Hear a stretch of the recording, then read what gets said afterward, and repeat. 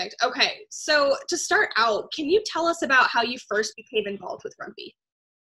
I first became involved in rugby by chance, really. It was never um, a deliberate decision that I took to play the sport. I was quite an active kid growing up, dabbled a little bit in netball, athletics, soccer, but rugby I came across it when I was at university, actually, which was about 5, 6 years ago. And I was first introduced to the sport then. It was sevens at the time, and I tried it and I enjoyed it. And 6 years later, we're here. So never a conscious decision, honestly. If anything, I never even knew that women actually played rugby. So I just took interest in the sport and took it from there. And what was it like growing up in Kialisha? I know, like, how proud are you to represent the people with what you're doing and the fact that you're well-educated, captain of the national team, and now you're going pro? It's a great honor, really, because Kialisha is it's not an ideal place to grow up in. It's one of the most notorious townships in the Western Cape. Particularly if you're a young female.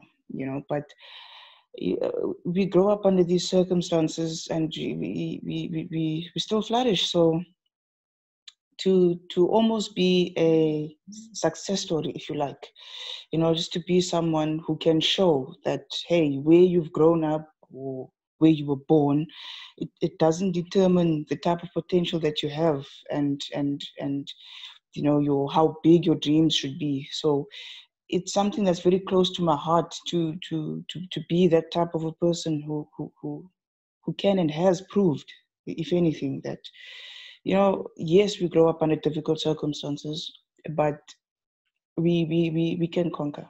Did you see a pathway for you to pursue sport professionally as first a female and secondly as that young girl from Kialisha? I've always dreamed about it, if I'm to be honest. Since I started playing the sport, it became a dream of mine to actually play at the highest possible level and actually, become a professional at rugby. Here in South Africa, the Springbok women aren't professional. It's only the sevens. So being the first 15th player to actually play professionally, I think, it shows that there's great potential within our own domestic women's rugby setup. And I think it's quite important that we start thinking towards that direction, that, there is a pathway, actually. There is a market for women's rugby to be professional, but it's just not quite happening yet. And it's particularly difficult if you are female, because if you are to be honest, society does not take female rugby players seriously.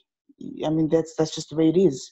We can't be tiptoeing around that. So you have that added on to the difficulty as well.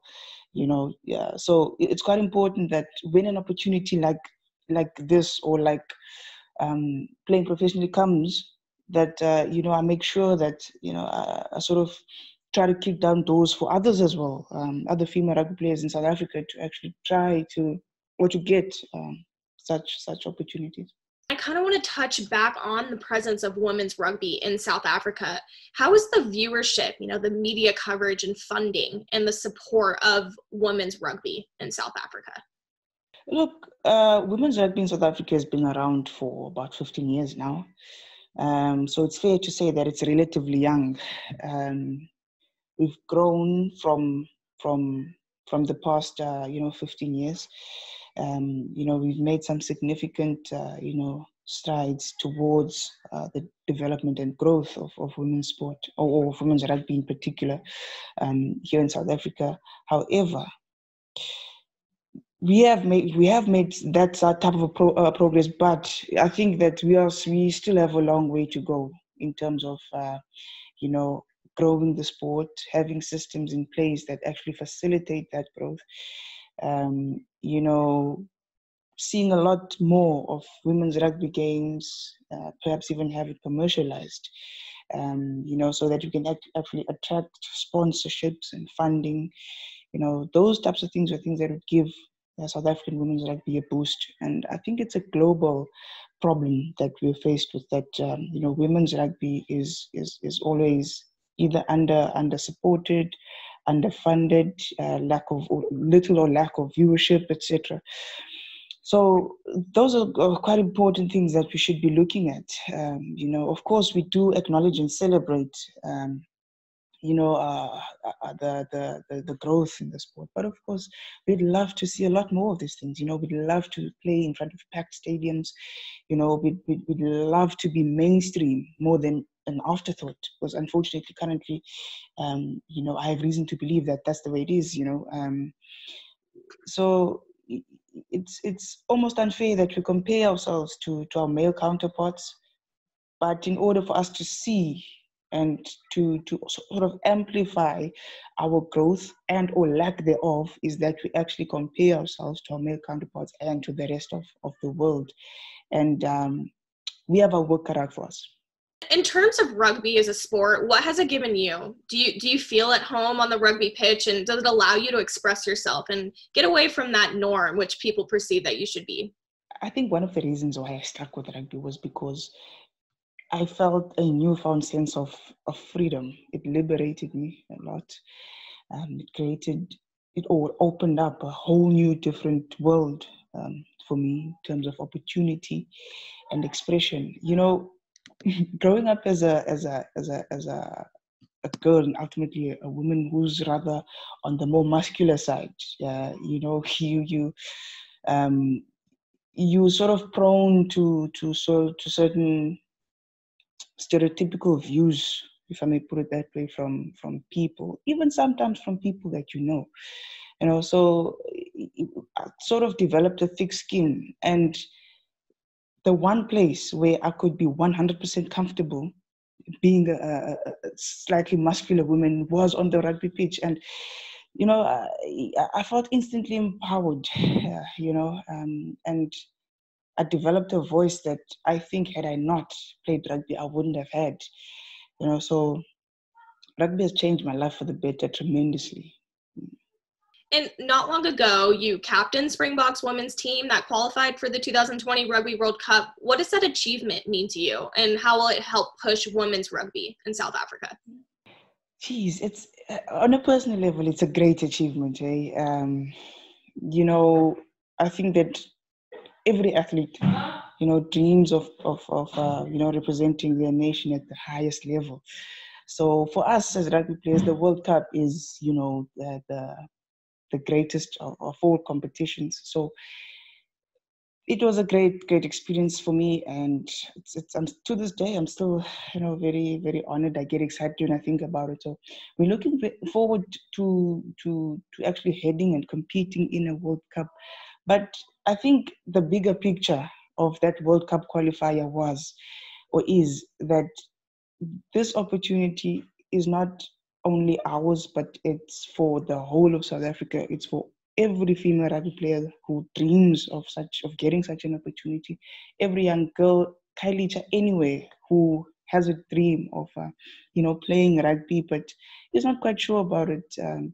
That type of a victory or qualifying for the World Cup, I think, was for them, really. And, all of us, the whole team, we have had people who have, invested in us, who've sacrificed so much so that we could be able to get such an opportunity. So, qualifying for the World Cup meant so much to us, but more than that, it meant that, finally, our hard work, sacrifice, sweat, blood, even tears, are finally paying off.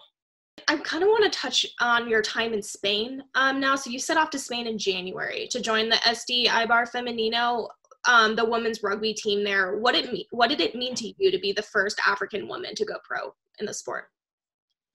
Very exciting, first, I must say. It was very exciting for me to experience something different, to explore, to learn, and absorb as much as possible. Um, but over and above that, geez, I came to the realization that, you know, that type of an opportunity, it, it, it shouldn't be, you know, something that, or it shouldn't a first that we are celebrating. It should be something that's normal. You know, it should be normal that women rugby players go play abroad, but currently it's not. So now it means that, hey, someone has done it. You know what I mean? It's possible. It's possible. So it is so awesome, really, for me to be the first person, but I don't want to be the only person. You know, that's a big thing for me. I don't want it just to be, my thing. That, yeah, okay, we have one person who's done it. I want to see a pattern, you know, where we are on an upward trajectory, where the sport is growing so much that we have many people, or many South African rugby players, who are able to play not only in Spain but everywhere, anywhere in the world, actually. So yeah, it was quite an exciting experience. I'm looking forward to going there again, but currently I'm not certain yet about anything. So yeah. What influence will that achievement make on women's rugby in South Africa? I know you touched on, trying to influence other rugby players to kind of join you where you're at, but what influence do you think this will make? I think it will have a great influence, really. Because if we look at it, being the first person to do anything anyway is quite influential. You know, people start to look up and listen to you. People want to know who you are. They want to hear your story, and then that gives you a platform to be a voice of change, if you like, to be an agent of positive changes, no matter how small it is, in your community, in the rugby world, in the sports world, you know what I mean, or just the world at large. So that's the type of influence that I want to have, and that's the type of influence that I think that women's rugby should have. What were your initial reactions to the team? Did you get homesick at all when you first arrived, and how has the country supported you through this? Oh man, it was incredible. I received a very warm welcome, from the Spanish side.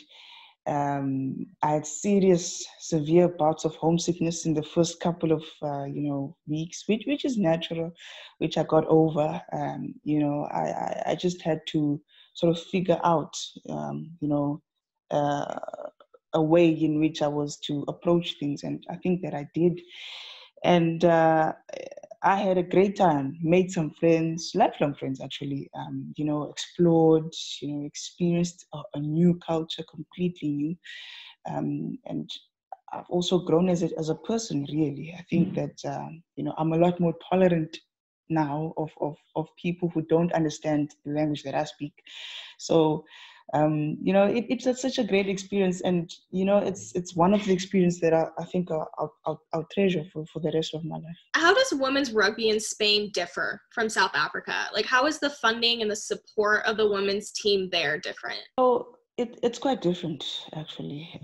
From the way in which the game is played to the way in which it's supported, etc. What stood out for me was the fact that, my club, that is the SD ABA, actually paid male players the exact same amount of salary as females, which was astounding to me, because it doesn't happen here in South Africa at all. So that shows you the type of commitment. It shows you, the type of progressiveness, Spain has when it comes to male and female sports. So it was one thing that I noticed, and it was great to see. It was great to experience.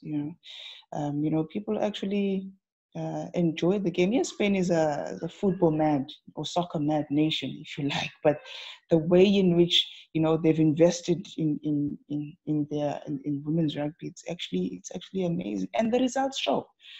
Spain is easily one of the top 10 in the world currently, in the 15s, and the 7s are doing exceptionally well as well. So I think that just goes to show what type of potential women's rugby had, provided it has the right backing.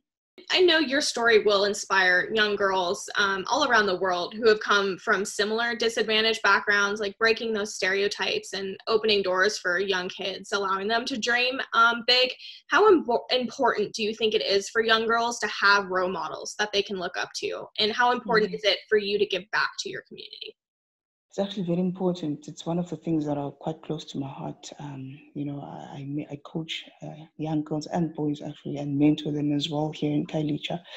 I think that we need to be good role models to them, because we are now grooming the next generation of young leaders, next generation of, prominent sports people. So they need to, sort of understand and see it, that it's actually possible. Nothing in this world can stop you if you have a dream and you're actually working towards it. So it's very important that young people young aspiring rugby players be guided, also inspired as well by someone who've walked the path that they are hoping to walk on, especially someone who's actually blazed a trail, if you like, that this is the way, this is how to do things, etc. So it's of utmost importance, that we nurture youth, that we show them the world so that they can be able to make, informed decisions. And more importantly than that is actually giving back to the sport, giving back to the community, because if you empower, in my view, if you empower a girl child, one young child, you've literally empowered the whole community, which is why I devote my time to those types of programs where, I want to coach young girls, and boys, I want to, mentor them. I want to be, a good example for them, so they can, have a point of reference. Okay, so I know in South Africa, the government has put in place a transformation charters compelling international playing teams in South Africa to implement quotas on the amount of white and non-white players on the team, especially for a white-dominated sport such as rugby and cricket. I know it's a difficult topic, but do you think it's working? Do you think it's the right approach to take? And is it something that affects women's sports? Well, given our history as South Africa, we know that we've had quite a rough history, and sport has almost become a vehicle for reconciliation, for social cohesion, But if we are truly to have an equal society, a society that has equity as well, because I believe that equality and equity are two different things. If we are to equate, disadvantaged groups, we must have policies in place to facilitate that. And I think quotas initially were put in place for equity, really. And of course, we've always had talented players of color, or should I call them black players, as we call them, here in South Africa. They've always been there. They've always had the talent, but they just weren't given enough opportunity. Currently, we see a rise in numbers, if I may call it that, of African players who are doing exceptionally well. If you look at rugby, the World Cup winning squad, in fact, it showed the type of talent that African players had. All they needed was an opportunity. So, in my view, I think, yes, the quota system was an issue, because now it meant that no matter how talented you were as a black player, you were to be labeled as a quota player. Not you were in the team simply because of a policy, not because of your talent. Those are some of the issues that, such players had to sort of, come across. But fast forward to 2020 or 2019, I think we've made that mental and psychological switch in terms of acknowledging that, it's more than just a policy now. It's a way of life. It's how it should be. because there are many, many talented African players who have been given the opportunity and who are doing the most, the best, actually. You know, we boast and the first African captain to win a World Cup, Siya Kolisi. That shows you that, you know, the type of progress that we've made as a nation with post-apartheid and as a rugby nation as a whole, and it's a great example to the world. On the question whether it affects women's rugby, to be honest, with women's rugby, we've never had a racial issue. Our issues were never truly racial in terms of where we'd had to implement policy to facilitate or to facilitate, to weed out racism, if I may put it that way, because 90% of our team is actually black, consists of black players. So we honestly had never had, racial equity issues. What we do have is our gender equity issues. So whether or not the status, the quota system affected or affects women's rugby on a player's perspective, no. Perhaps at a management level where, you know, coaches and team managers and the like would be appointed, maybe then you'd have to consider that. But for purposes of actually being in the team and playing, you're selected purely because you have the talent. And currently, 90% of our team are African women, which then means that there's plenty of talent within the African race, if I may call it. It's open to everyone. It's open to everyone. And that doesn't mean that any other race within the country aren't good enough to be in the Springbok women's team. No, it's just that currently that is where you find or you'll see the most talent. And in terms of your own home, Kealisha, has there been any negativity from the people for you representing the Springboks and playing rugby? I'm so blessed to live in and among people or in a community with people who are extremely supportive. You know, the excitement that they have when perhaps they see or they read a newspaper article about me somewhere is actually humbling. You know, kids here in Kalicha recognize me, they know who I am, and I'm one of them. I belong to the community. They are my people. I'm there. So it's quite humbling to be surrounded by people who are so supportive. Fortunately for me, I've honestly never had any negative experience simply because I play rugby. Of course, you know, you'll get those comments where, oh, you're so muscular. It must be because of the rugby. Or you train so much. Why do you even put yourself through that? Oh, but then again, it has to be because of the rugby. You know, so I get comments along those lines, but never truly anything that would be so negative that to just, you know, ruin my day. Cool. And in your opinion, what does the future for women in sports in South Africa look like? What do you think can be done to further their exposure? I think the future of women's sports in South Africa is extremely bright. It just gives me goosebumps just thinking about the amount of talent that we have in this country, you know, from rugby to athletics to swimming to actually all sports codes, you know, and there are organizations and people who are actively involved in, making sure that women's sport is constantly on the limelight, like G Sports for Girls, for instance, the South African Rugby Legends Association, and, various other sports associations who are, working tirelessly to make sure that, women's rugby gets the type of recognition that women's sport in general gets the type of recognition that it deserves. So it's very encouraging to see those types of things. That's why I'm saying that, our future is very bright. What we currently need, of course, now is a lot more exposure. Sponsorships will always be an issue because sports is a business too. So I would like to see women's sports become more commercialized. I'd like to see, stadiums being packed, build women's sports into franchises, I think we should be able to live comfortably from a sports career. It shouldn't be something that we do on the side and then have a job, but then expect it to be at peak, to perform at your peak all the time. You know what I mean?